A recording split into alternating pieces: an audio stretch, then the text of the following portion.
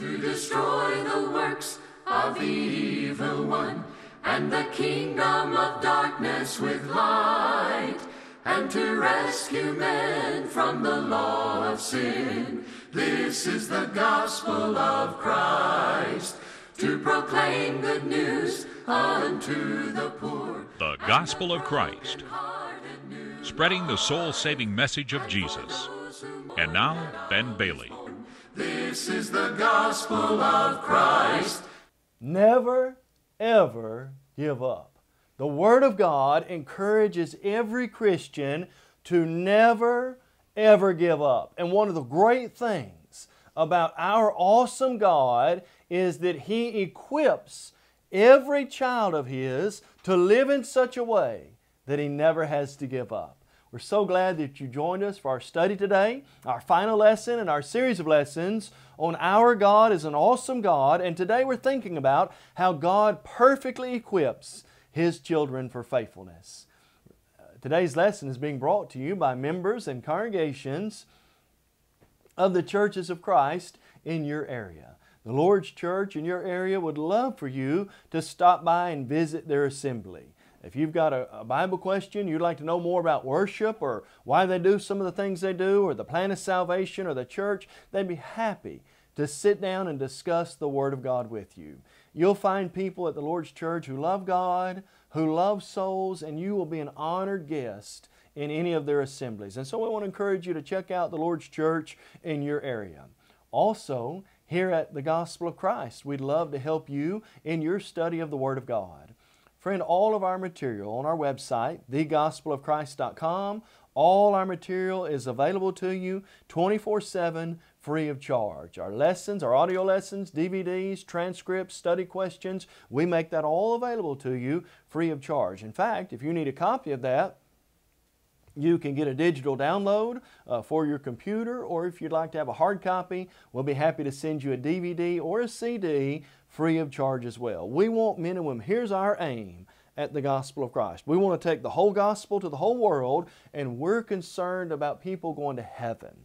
That's the motive for which we give these lessons and the main import of our evangelistic efforts. And so today, we're thinking about the idea of God perfectly equipping His people for faithfulness. And as we mentioned, that's something God wants. Revelation 2 verse 10, Jesus said, "Be faithful unto death, and I will give you the crown of life." Paul said, "Fight the good fight of faith."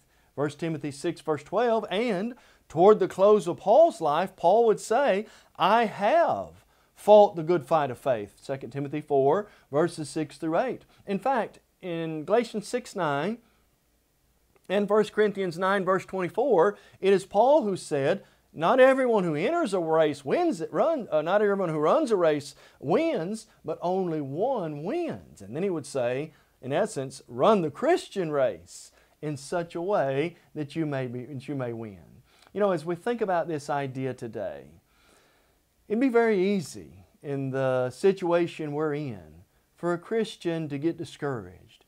And the circumstances we find ourselves in the world today, it'd be very easy for a Christian to be discouraged and maybe even want to give up. Think about all that we're going through right now.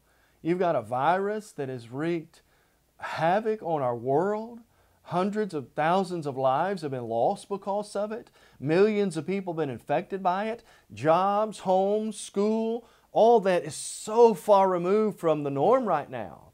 Then on top of that, culturally and socially, there's so much hatred and anger and things that are going wrong in our world. And then you put the day-to-day stress with that. Living faithfully to the Lord, helping our families to do right, making sure that our jobs and everything's going well with them. Just the massive amount of stress that people are under today, it'd be very easy for a person to get discouraged and think about throwing in the towel or giving up. But here's what I want you to think about.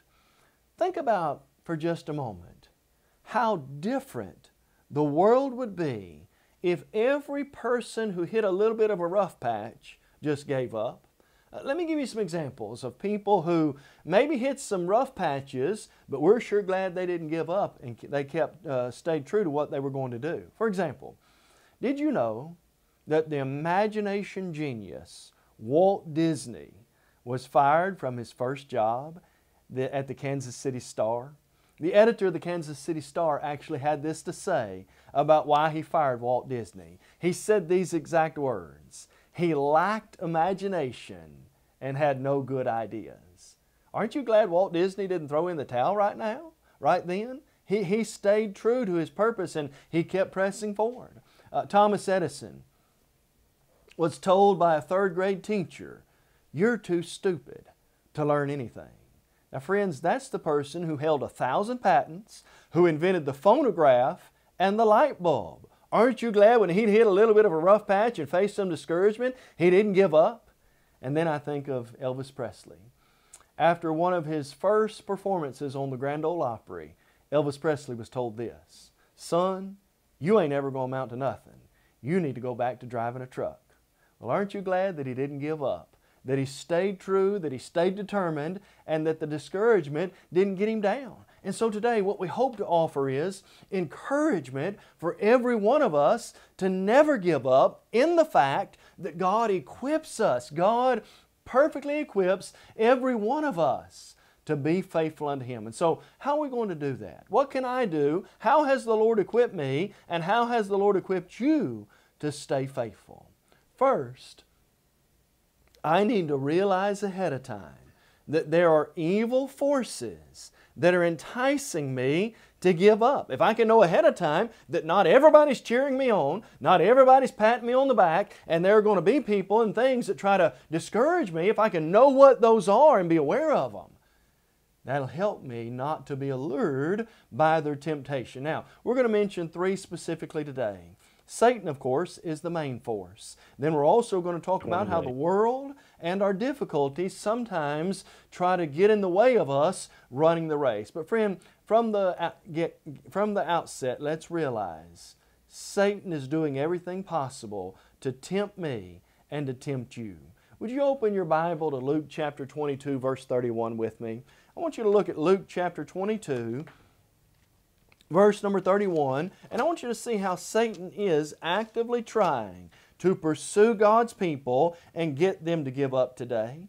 Luke 22:31, the Bible says this: "And the Lord said, Simon, Simon, indeed Satan has asked for you that he may sift you as wheat." And Jesus would say, "But I've prayed for you that your faith would not falter or fail." Friend, I can assure you today that right where Simon's name is, I can put mine and you can put yours. Satan is the main force trying to discourage people today. Let me illustrate. Mark 4 verse 15, we've got the parable of the sower. "And some seed is thrown by the wayside, and it's immediately snatched up." Who did that? Satan immediately takes away the word when the seed is sown. Jesus said in Mark 4 verse 15. Paul said in 1 Timothy 5:15, some have already turned aside to Satan. They hadn't been in it long, but they'd already turned aside to Satan. And then Paul himself would say in 1 Thessalonians 2 verse 18, "We wanted to come to you time and time again." But then he says this, "But Satan hindered us." We're not to be ignorant of his devices. 2 Corinthians 2 verse 11. Satan is the one who ultimately entered Judas's heart. Luke 22 verse 3. And so all these passages and verses are trying to impress upon our heart. Satan is an aggressive, active adversary who's like a roaring lion seeking whom he may devour. 1 Peter 5 verse 8. Don't let him get into your life. Friend, I promise you this. All the evil, all the calamity, all the sickness, all the death, all the hatred and anger that's out there, the one person who's standing in the background cheering all that on is Satan. But here's the good news today. Unless you let him, Satan cannot win. Oh, he's an active adversary. Yes, he's pursuing every one of us, but the good news is every child of God can overcome Satan with the Lord's help. How do we know that? Would you look in your New Testament to 1 John chapter 4, and I want you to look in verse number 4. You are of God, little children, and have overcome them. Notice this, don't miss this point, because he who is in you is greater than than he who is in the world. Friend, I have the power through God and through Christ to overcome Satan. 1 John 5 verse 4. This is the victory we have, even our faith. And the good news is, ultimately, finally, Satan's already been defeated. Hebrews 2 verse 14, Jesus through death overcame him the power of death and released those who all their lifetime were subject to bondage. Jesus has defeated Satan. And I have the power. We have the power to overcome him, because he who is in us is greater than he who is in the world. Then there's a second evil force that we've got to be aware of, and it's this. This old world is also trying to entice us and allure us to give up. Friend, there's a lot of things in this world that are beautiful, that are attractive, and there's things that a Christian can partake of, and those be wholesome and right. But it's also the case that if we're not careful, we can get so attached to this world that it can make us lose focus and get us off track. I know that's the case because of these people. Luke 17:32 makes this very poignant statement, very simple statement. Remember Lot's wife. Well, what do you want me to remember?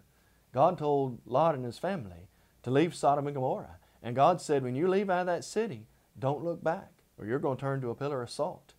Lot's wife had to have that one last glimpse, and she turned to a pillar of salt. Think about another individual who the world allured him into losing focus. Solomon was given wisdom from on high by God. In the book of 1 Kings, he was given wisdom more than any man that we know of. And yet he squandered that. In 1 Kings 10 and 11, Solomon has 300 wives, 700 concubines. He is up on the hilltop building temples to their false gods and worshiping with them. His heart was not where it needed to be with God. What happened to Solomon? The world, all the attraction, all the allurement pulled him away from God. And then probably the clearest example of all. I wish we could find more people with this kind of question. The rich young ruler came to Jesus in Mark 10 verses 17 through 22. And he said, great question. Good teacher, we know that you're sent from God. No one can do the things you do unless God is with him. And he asked Jesus a question. What must I do to inherit eternal life? Jesus said, keep the commandments. Do not murder, do not steal, do not commit adultery. All those things I've done from my childhood. One thing you lack. Sell what you have, give to the poor. Come follow me. You know what the very next verse says? That man went away sorrowful, for he had great possessions. He let his stuff and all the things of this world and the attractions keep him from really putting Christ first. 2 Timothy 4 verse 10, Paul said, Demas has forsaken me, having loved this present world. You know, the world is not so overt in the way that it tries to allure us. It's more in the background, as it were. Let me give you an illustration. I like to garden and plant and like messing with plants and things like that. And I remember one time my wife and I were living in Oklahoma City, and I was at a home department store there, and right up by the counter I saw a Venus flytrap, and I thought, this is really cool. Everybody gets flies in their house every now and then, so having a plant that would actually eat flies, man, that is so neat. And so I bought the plant, and I began to look into it. And the way that works is really unique. It kind of looks like a dead animal laying on its back with its feet up, and the inside of it is red and bright green colors, and so what it looks like attracts the animal. And then it also puts off a certain amount of smell that smells like a really ripe, juicy fruit. And then that fly flies into the Venus flytrap, and it doesn't immediately, real quickly clamp down on it. It has to have 20 sensory movements before it even begins to close, and then it just kind of closes slowly. How in the world does that plant attract that fly? Not with it doesn't come to it with a ball and chain that it's going to trap it with, but slowly, real carefully, over time, it does that. Well, friend, isn't that the way the world works? By alluring us? Someone says, well, that's all good and well, but we've got to live here and be a part of the world. How do we keep that from taking advantage of us? Friend, as we think about the allurement of the world, please understand this. We've got to remember and be reminded what our most valuable possession is. I want you to look at the words of Jesus in Mark chapter 8, verse 36 and 37. Look in Mark chapter 8 with me, verses 36 and 37. How do I not get pulled in by all the allurements and attractions of this world, remember what's most important.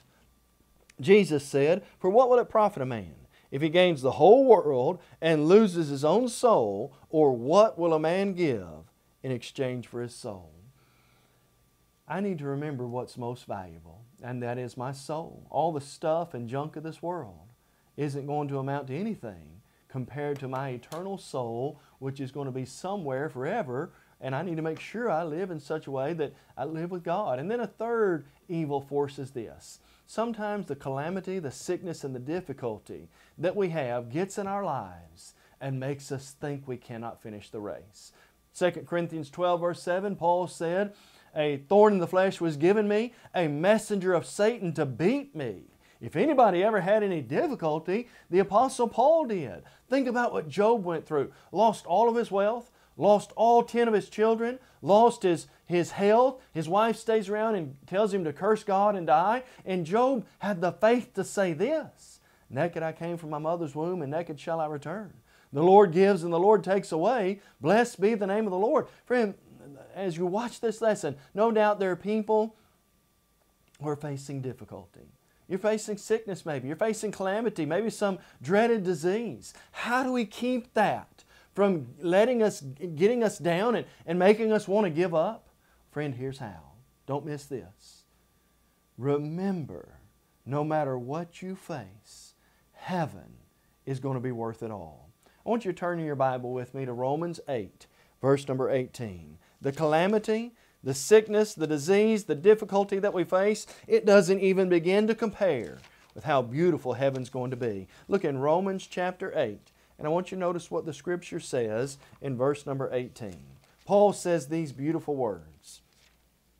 He says, "For I consider that the sufferings of this present time are not worthy to be compared with the glory which shall be revealed in us." Paul had been beaten.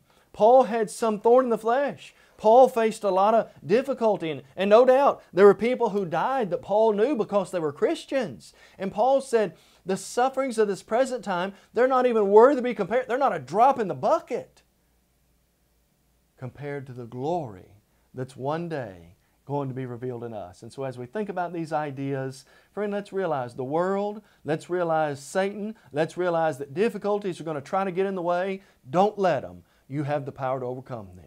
Then we also have this to help us. We have been given divine help by God to never give up. I mentioned real briefly 3 helps that the Christian has. The Christian has the help of the Word of God. Hebrews 4 verse 12, this Word of God is living, powerful, sharper than a two-edged sword, piercing the division of soul and spirit, joints and marrow. When Jesus was tempted by the devil in Matthew 4, He said every time, "It is written, it is written, it is written." And Psalm 119 verse 50 says, "This has been my comfort in my affliction. Your Word has given me hope." Then I have the help of the example of Jesus. Think about what the Lord went through. I'm to follow in His footsteps. Everything Christ faced. They called Him chief of the devils in Mark chapter 3. They made fun of Him on the cross when He was there dying for them. He lived that perfect life. Everything He went through, His example empowers me. And then a third help we have is this. We have each other. We encourage and we help each other in this life. I want you to think about a passage with me, and then we're going to look at a verse together. You know, since we've been isolated some recently, and since we haven't been around people as much, and one of the things that it really reminded me of, especially as a child of God trying to run the Christian race, is we need each other to help get to heaven. Exodus 17, verses 11 through 13 is a beautiful picture. God's people are fighting the Amalekites. And here's what God says to him.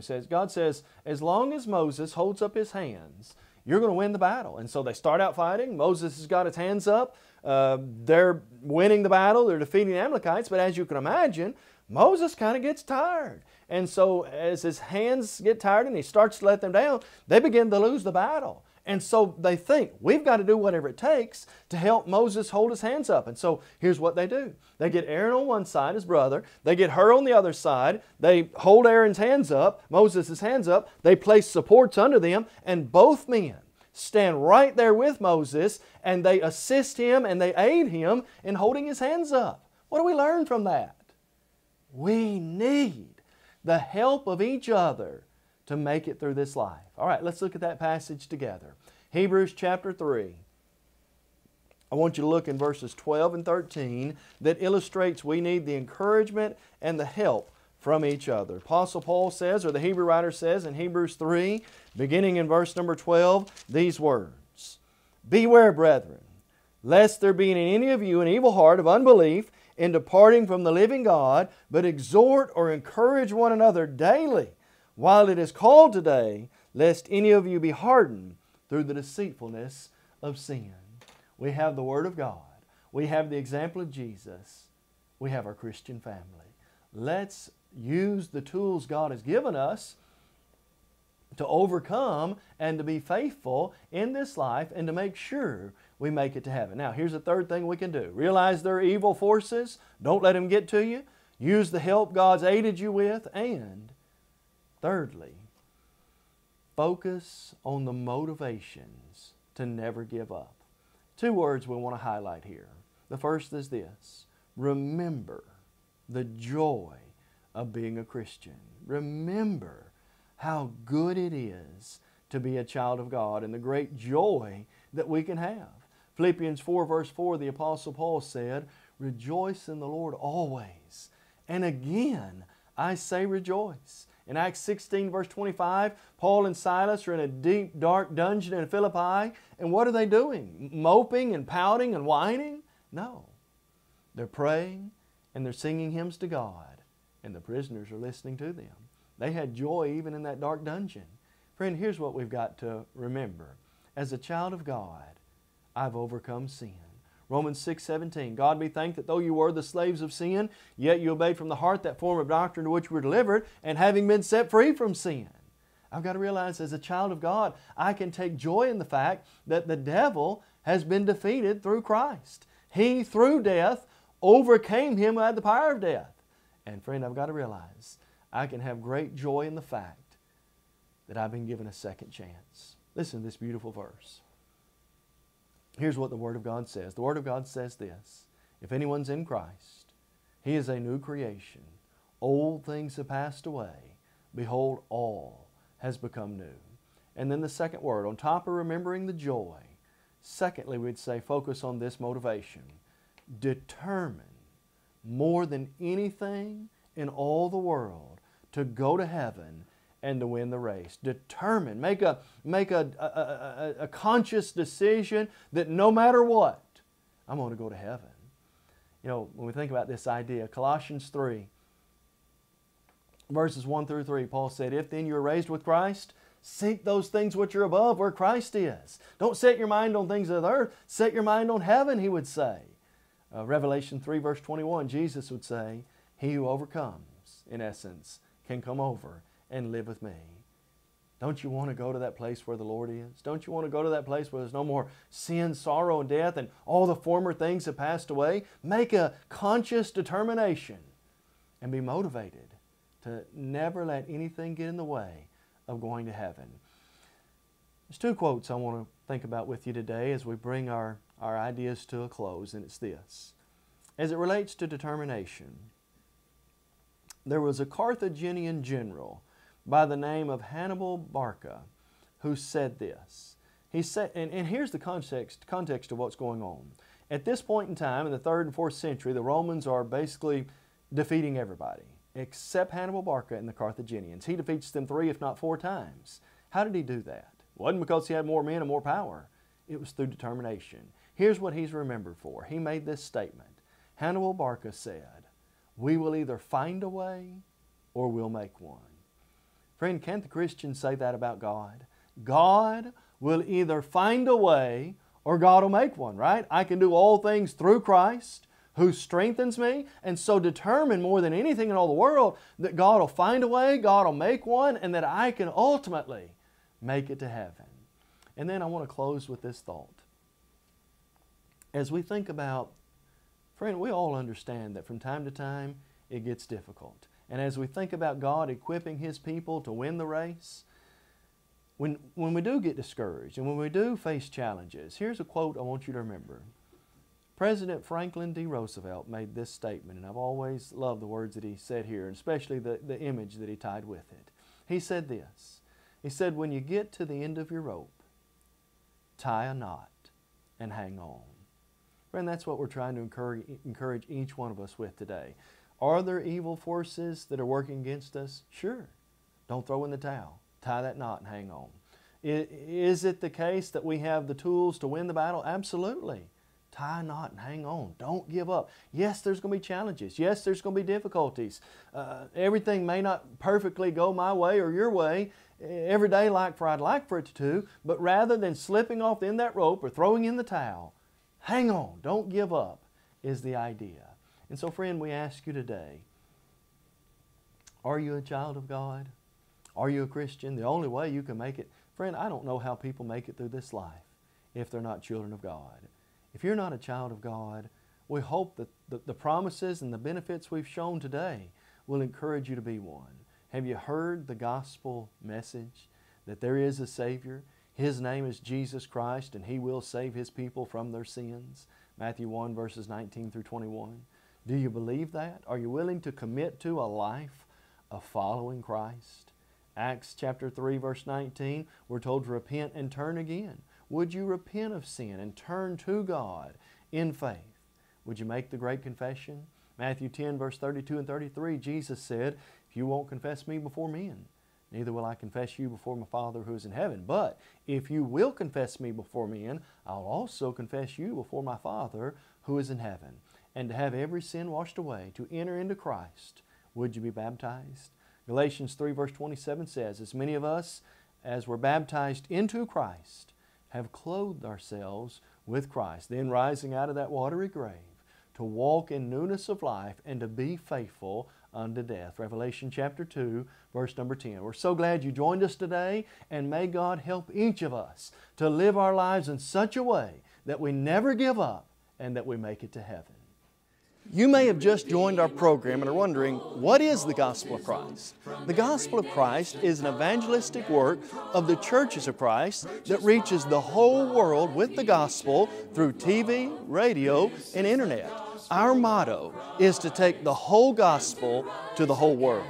We believe in having a book, chapter, and verse for everything we say and do.